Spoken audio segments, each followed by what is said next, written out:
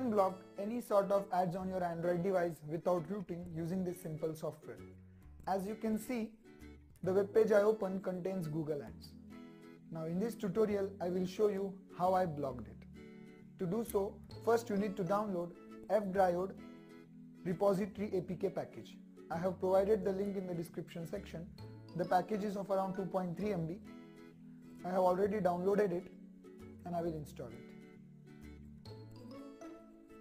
The installation is in progress. Once it's downloaded, skip the tutorial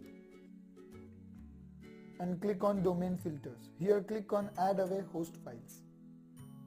Again on main screen, long press on power icon. Here you will be shown a message missing host files. Refresh the page. Click on refresh icon. Couple of files will be downloaded. Once they are successfully downloaded, again long press on power icon and click OK to connect to VPN. You will see a key shaped icon in your status bar. Once successfully done, you can check for blocking of ads. As you can see, now I will refresh the page.